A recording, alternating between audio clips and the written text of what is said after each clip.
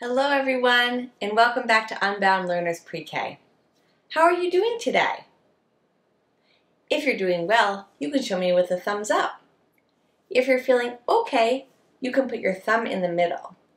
And if you're not feeling very well today, you can show me with a thumbs down. But hopefully after circle time is over, you'll be feeling better. So let's get started. Stretch your arms out like airplane wings. Let's fly to one side.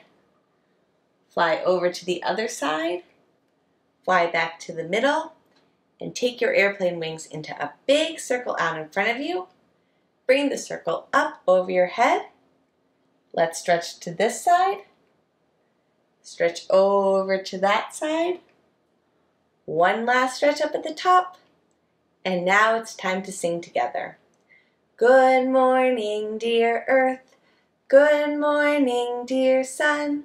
Good morning, dear rocks and flowers, everyone.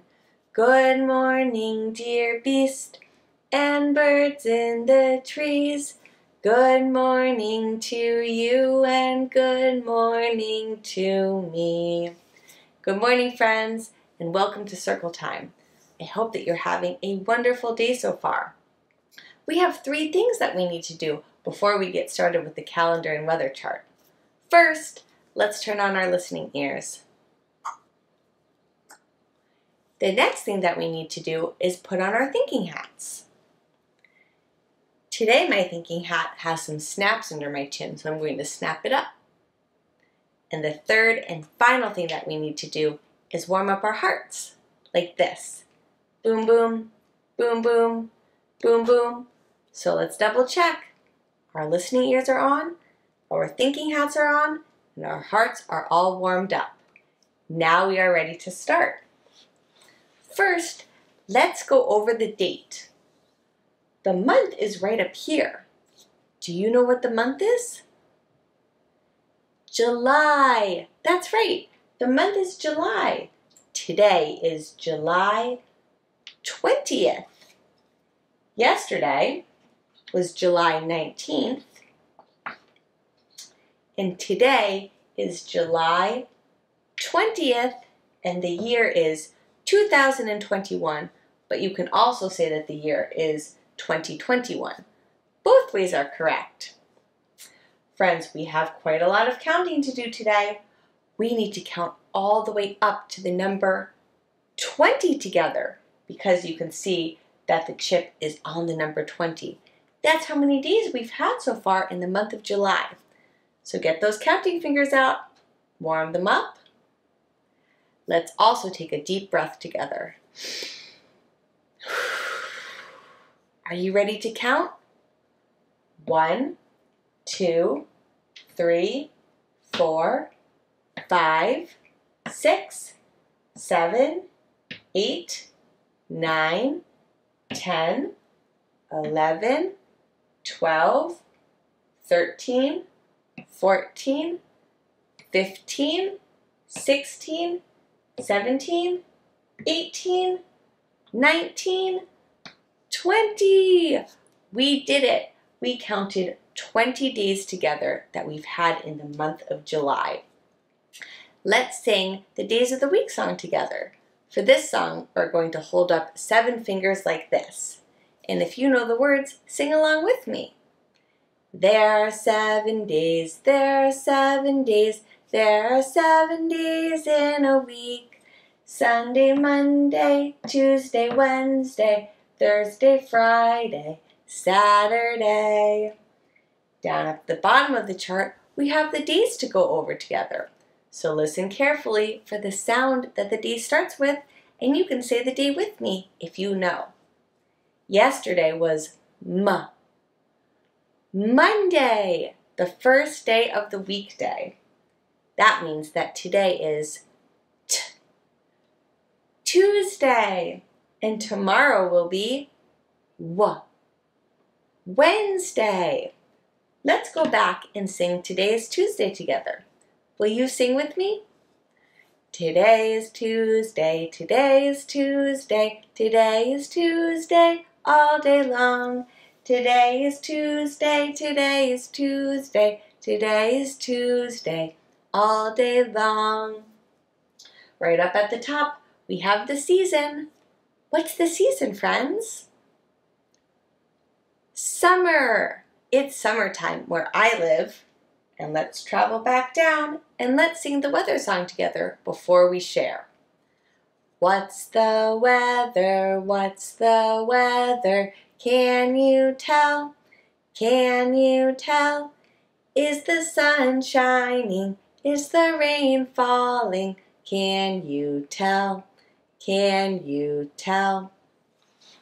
Today, when I look outside of my window, the sky is gray and white and full of clouds. It's supposed to start raining soon. And my temperature chart is on orange because it's warm. Warm and cloudy today. What about you? What do you see outside of your window? Thanks for sharing the weather with me. Now let's move on to the letter, the number, and the sign of the week. So yesterday, we started talking all about this uppercase or capital letter. This letter makes two sounds. Can you make the short sound with me? That's right. The short sound sounds like this. Eh. And what about the long sound? What does the long sound sound like? I. That's the long sound. This is a capital or uppercase I.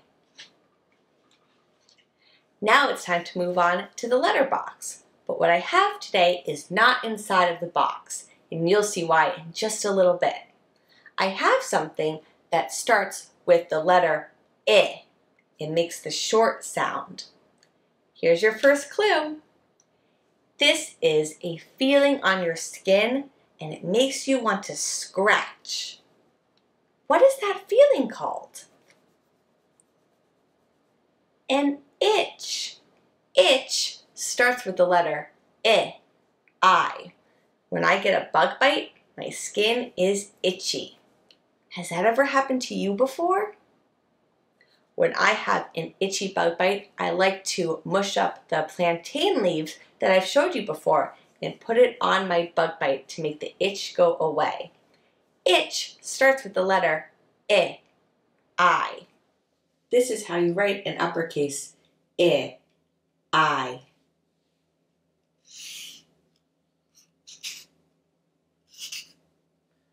One more time.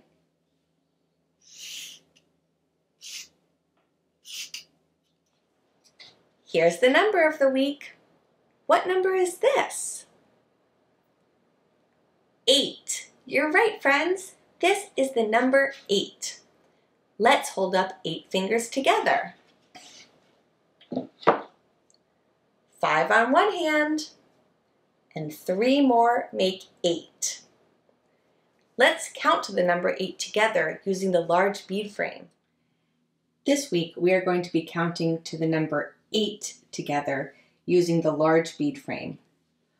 We will be counting the units, which are the green beads at the top. Let's count 8 units together. 1, 2, 3, 4, 5, 6, 7, 8. 8 units. Inside of the box, I have 8 flowers to count.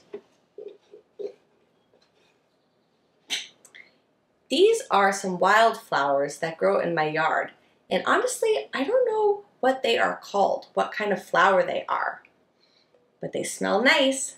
Let's count them together. 1, 2, 3, 4, 5, 6, 7, 8. 8 wildflowers. Do you remember the sign for dinosaur? You take one of your hands and you point your counting finger up like this, and you touch the remaining fingers to your thumb and make a walking movement like this. Dinosaur. Yesterday, we learned that a paleontologist is a person who studies past life on Earth, and that includes dinosaur fossils. But what is a fossil and how does it form? A fossil is an example of something that was once living on our planet. This can include leaves, teeth, bones, and even footprints. So there are a few ways that a fossil is made, but I'll use a dinosaur as an example to explain how the most common fossils are formed. After a dinosaur dies in a watery and wet area, its body is then covered in mud. The dinosaur's skin will eventually decompose, leaving behind only the skeleton. And then over time, sediment and other organic materials cover the bones, which will eventually harden into a rock. And this is what the paleontologists dig for and uncover. I have an example of a fossil to show you. Would you like to see? Right here I have a rock that's from my creek, and this rock is extra special because it has a few different fossils in it. If you look very carefully right here, you can see the imprint of a mollusk. So a mollusk is a soft-bodied animal that has a shell. So if I look very carefully right here, I can see the ridges from the inside part of the shell. And right over here on this side, I can see the imprint of a leaf. Right here. And this example right here would be a trace fossil. So I have some imprints from a shell, a mollusk, and I have a trace fossil over here in this corner of the rock, which is an example of a trace fossil. There's the leaf. Would you like to make your own trace fossils today? Come on, I'll show you how. For today's work, we are going to be making some dinosaur impressions or prints. So right here I have some salt dough balls that I made using a very simple recipe. I used 2 cups of flour, 1 cup of salt, and a half of a cup of warm water, and I just mixed it all together. And then I divided it into these small little balls. And I have some little plastic dinosaur figurines right here. And you can use any type of animal figurine that you have at your house. And you can also make impressions using organic material that you find outside. So maybe some leaves, maybe some branches or pine cones. It's completely up to you how you choose to make an impression or a print today. So I'm going to take one of my balls of salt dough and I'm just going to press my palm down on top of it like this, just to flatten it out a little bit. And then I'm going to pick one of my dinosaurs. I'm going to use this Stegosaurus because I like the plates on the back and I think that that will look really cool as an impression or a print inside of the dough. So I have my Stegosaurus and I'm just going to gently press the Stegosaurus down into the dough and then lift it up. And you can see the print that the Stegosaurus made. You can also make little prints or dinosaur tracks inside of the Play-Doh. So let's try this out and see what that will look like. Press my palm into the dough. Let's see, I will use the Parasaurolophus and just make little footprints inside of the dough all around.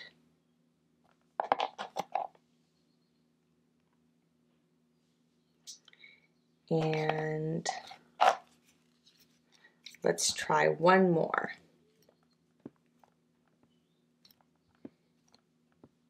Maybe I will use this Tyrannosaurus Rex right here and press the T-Rex into the dough. Make sure his head gets in and the tail. And remove the T-Rex. There we go.